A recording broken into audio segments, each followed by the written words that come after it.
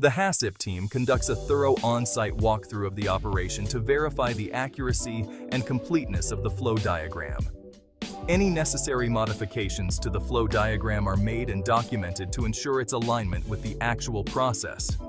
Next, once these 5 preliminary tasks have been successfully completed, the 7 principles of HACCP can then be systematically applied to develop and implement a robust food safety plan. But before the 7 principles of HACCP can be applied, the following 5 preliminary tasks need to be completed. Assemble the HACCP team. This involves gathering a multidisciplinary team of individuals who have expertise and knowledge about the product, process, and food safety. The team may include individuals from engineering, production, sanitation, quality assurance, and food microbiology.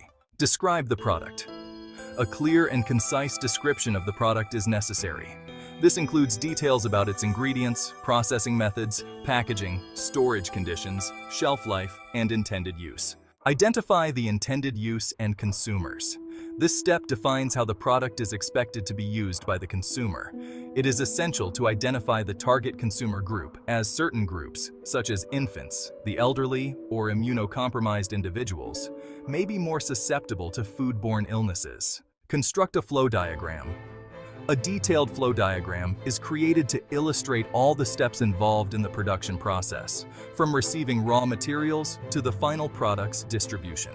This visual representation helps the HACCP team identify potential hazards and critical control points. On-site confirmation of flow diagram.